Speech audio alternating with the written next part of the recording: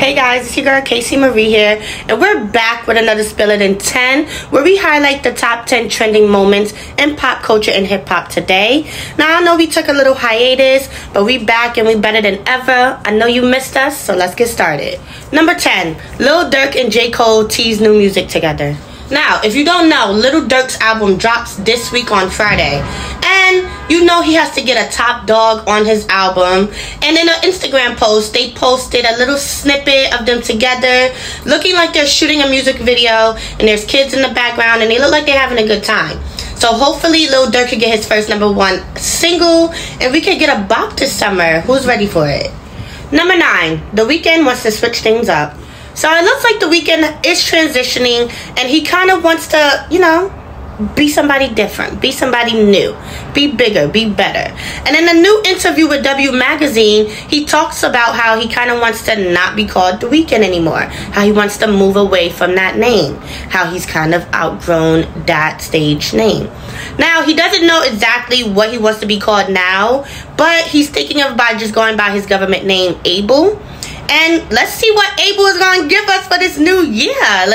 Let's see what he's going to give us for the rest of the year and more to come after this year. Because, Abel might get in his bag, more in his bag than The Weeknd did. So, it's all about growth. It's all about becoming different and new and better every day. So we're so happy, and we're not mad at The Weeknd for this. Abel. Sorry, Abel. Good for you, and we love to see what's happening. We can't wait to see what's next. Number 8, Lil Yachty announces new tour. Now, I know everybody's excited for Yachty's tour called Field Trip, and it's scheduled to kick off September 21st. And first, he's hitting all the major cities, such as New York, Los Angeles, Las Vegas, Pittsburgh, Delaware, Detroit. The list goes on, okay? Then, in November, he's going to hit it overseas, okay? He's going to do a European tour. He's going to touch down with London, Paris, Norway, okay? He's really outside. Now, they also talked about Quality Control Acts also visiting him and touching the stage with him. So I just know that tour is going to be lit. I hope that y'all get y'all tickets. I know Ticketmaster has been a little funny now, but y'all gotta get these tickets, okay? Because it's definitely giving a vibe. And we gonna be outside. We gonna go see Yachty, alright? We gonna go see Yachty. Number 7, Tory Lanez request for a new trial has been denied. Now, I know what y'all thinking. This Megan Thee Stallion, Tory Lanez shooting situation has felt like it has been going on forever. Now, back earlier this year, in the beginning of the year, he was found guilty of shooting Megan Thee Stallion. However, he has since appealed that. He has been getting new lawyers. He's been talking to the judge himself. He's been trying to figure out how to get out of this sentencing, okay, and try to get a new trial.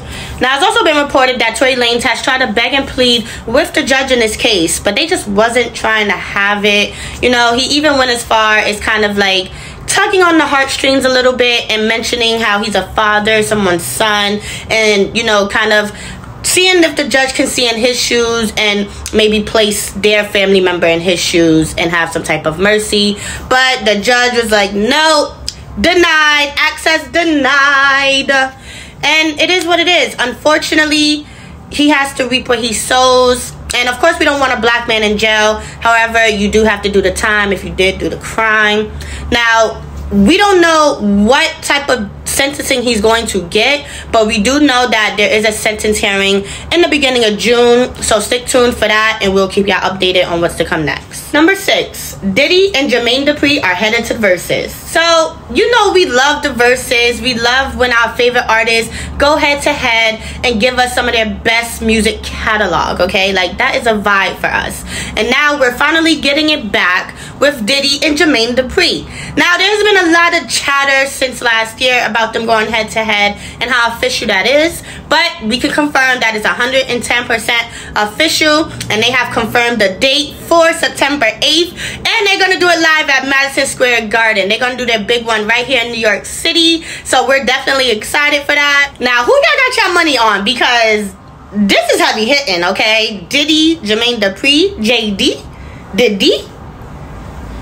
It's a toss-up, I don't have my money on anybody. I just want to vibe to good nostalgic music, and we can't wait to see it go down, because they have some crazy personalities, very outgoing, and it's not only going to be good music, it's going to be a good time. So we can't wait to check it out. Remember, September 8th at Madison Square Garden, and it will be live. And we're going to see who's going to be the crown. Who's going to have that crown. Number 5, the Friends and Lovers Festival recap. Now, the Lovers and Friends concert just went down this past weekend in Las Vegas, and it was definitely something that you did not want to miss. It gave nostalgic vibes, and it had all the OGs there, from Eve, Christina Aguilera, Missy Elliott, Mariah Carey, Busta Rhymes, Da Brat, Diddy, Usher. Now, like, come on. And that's not even all of them. And then, of course, we have some of our fan favorites, such as Jhené Aiko, Big Sean, Summer Walker, City Girls. Like, it was definitely a vibe, and everybody turned up, and showed out. And, of course, there's some hiccups that's gonna arise, such as the Chris Brown incident that allegedly happened backstage. And, you know, that didn't stop the party from going. He still got on stage, performed, did his big one.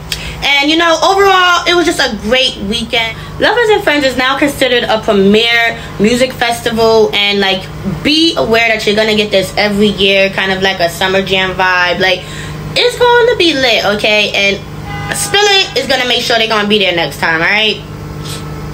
Okay. Number 4, DaBaby reflects on 2021 controversy. DaBaby just recently appeared on The Shop Uninterrupted, where he has talked about his controversial statements regarding homophobia and LGBT community. He was asked if he felt any type of remorse for those comments that he said back in 2021. And he said, of course, like, he wished he would have did things differently. He wished he would have said it differently. He did not mean it in the way that it got brought out. And if people know his character and his true intentions, he know he has a heart of gold, and he would never want to intentionally offend or hurt anybody. Now, back in Miami in 2021, he has said some disparaging things about the LGBT plus community, saying things like, if you did not come to this concert with a deadly disease such as HIV and AIDS, good for you, and all these, like, kind of ignorant things.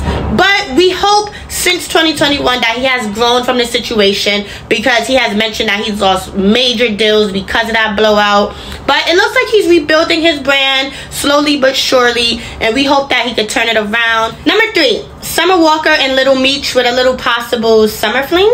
Now, the streets are talking, and when I mean the streets, of course, I mean social media, okay? They are talking, and we don't know if they are dating for real or not. It has not been confirmed. Rather, if Summer Walker and Little Meech are officially dating, or if they're just enjoying each other, having fun, and are just friends. Now, neither one of them have confirmed anything. We don't know if we actually even getting trolled, you know, like, celebrities love to do that to us. We could be getting trolled. So listen, we stands for it regardless. But now there has been a little drama since then with Little Meech's ex, you know, I wouldn't say ex, but maybe a little fling in the past, has came forward to say, listen, I had a piece of Little Meech too. And of course, Summer Walker is not bothered by that. And if they are kicking it, kudos for them. We love it. And, you know, maybe we'll get a little name shipped from them soon. We'll see. Number 2, Diddy and Young Miami were spotted out in New York City together. Now, as we know, the Met Gala did just pass this past Monday, and Diddy and Caresha were each other's dates. Now, the day after, they were seen strolling around in New York City, even going as far as hopping on the 2 train and going about their day exploring the city. Now, they also stopped to see fashion icon Dapper Dan, and you've seen them just strolling the streets, you know. He's really putting her on to his hometown, okay? And we're not sure if Miami has ever been to New York, but she gave the fit, okay, with the chinchilla and the fitted New York Yankee hat. She was really fully embracing the New York culture, okay? And we're here for it. Now, of course, their togetherness isn't traditional, but they don't care. They don't care what the haters say, and they just love each other's company, and they rocking. So we love that for them, you know? Keep on going. Number 1, Princess Diana, the remix, is officially number 1 on Billboard Hip Hop. Now, Ice Spice, since she has dropped on the scene last summer, has just been constantly going up, and now she can add #1 Billboard to her status. Yes, that is right. The song Princess Diana, the remix with Nicki Minaj, is officially #1 on Billboard Hip Hop, and they're doing the damn thing, okay? With over 21 million plus views and over 700,000 streams. She is doing what needs to be done, okay? And this is no new thing for Nicki Minaj, as this is her 10th time being on Billboard Hip Hop #1. And this is Ice Spot's first time ever. So congrats to them as they make history together and created such a dope visual and a dope song. So let's see what else Ice Spice got for us, because she doing what needs to be done, okay? Putting on for New York, and we love it. And that's it, y'all. We made it to the end of the Spill It in 10, where we highlight the top 10 trending moments in hip-hop and pop culture today. I am your host, Casey Marie. I hope you guys enjoyed it. And definitely leave your thoughts in the comments. Like, share, do all that good stuff. We love you. Hope you love us. And we'll see you next week.